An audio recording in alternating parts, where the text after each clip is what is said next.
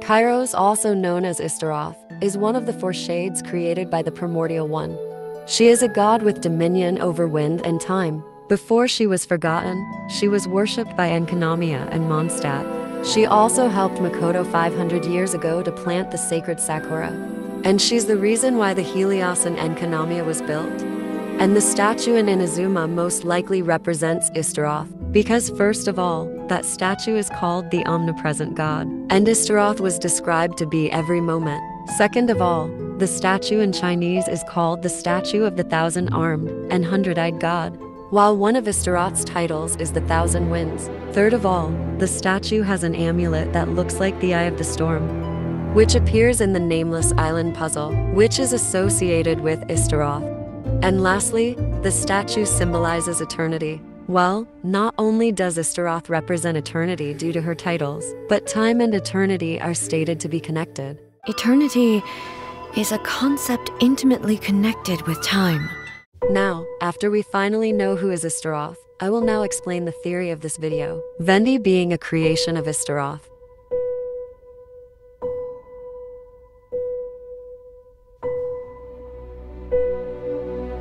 According to the sacrificial weapons, the master of Anemo Barbatos and the mistress of time Kairos are intimately related. As there's a famous saying, Anemo brings stories while time nurtures them. And there exists more sayings such as, an ancient tale comes whisked in the wind. In time, it will grow and sprout once again. Stories brought by the wind will bloom into legends in due time. Seeds of stories brought by the wind and cultivated by time. This last saying is what Venti says. Here are some examples. Seeds of stories brought by the wind and cultivated by time. Seeds of story brought by the wind. And cultivated by time. Did Paimon just unconsciously complete that saying? If you go to the Nameless Island for the first time, you'll get this achievement. Seeds of story brought by the wind. In the island, you can find a note left by someone, which once again confirms that the island and the Thousand Wind Temple are related to Istaroth. We also got more confirmed evidence that she and Barbatos are connected. Well, not only these two gods can manipulate Anemo, but they also have some time-related abilities, as Venti knows songs from the past, present, and future. I'm the best bard in the world. There's not a single song I do not know, no matter if it's from the past, present, or future. The Thousand Winds can refer to two things. As I said before, one of Istaroth's titles is the Thousand Winds, as stated in the book The Byakuya-koku Collection Volume 3.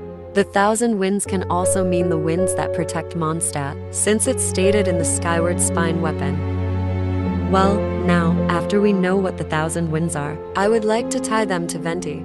Firstly, he can control the Thousand Winds, as stated in the Skyward Harp. How are you staying afloat like this with just a wind glider? I'm preventing your fall with the power of 1,000 winds. Now, concentrate. See yourself grasping the wind. Harness its energy. Venti was also a thread and a wisp of the Thousand Winds, as seen in Venti's character story 3. Back then, I was but a wisp among the 1,000 winds. I wasn't a god of anything. I didn't even have a human form. I was just a tiny elemental being who lived in the wind, a gentle breeze bringing subtle changes for the better, or tiny seeds of hope. And finally, Venti's third constellation mentions the Thousand Winds. A striking similarity between the statues of Barbatos and Istaroth is the pair of wings. In Venti's Archon form, we can also see his wings.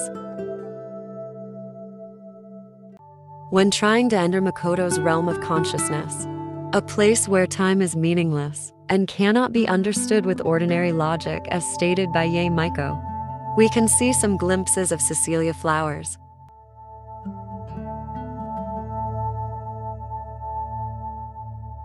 And as we all know, Makoto got help from Istaroth in all of this. Well, I'm not convinced that it was Makoto's power alone. I know what you mean.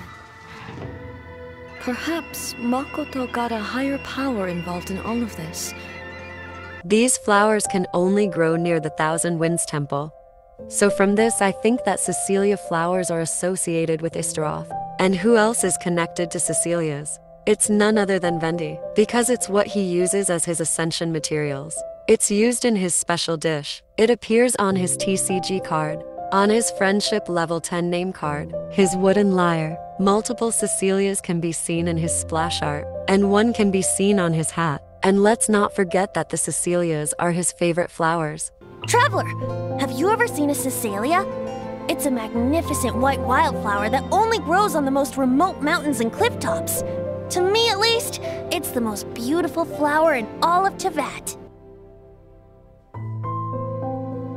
As we all may already know, the Triquetra is a symbol used in ancient civilizations that worship the Primordial One and the Four Shades. Same case for the Thousand Winds Temple. Well, the Triquetra symbol can be found on Venti's clothes. And even the Cecilia on his hat looks like a Triquetra. After all the similarities and parallels we've seen between the two gods, we can assume that Barbatos and Kairos are related. Venti could be a creation of the Shade of Time, which might make him basically her son. Well, after all, he was called a son by the whisperings of the Cecilia flowers, but specifically, a prodigal son. A prodigal son is a son of a family who left to do something that the family disapproves of, and has now returned regretting what he has done.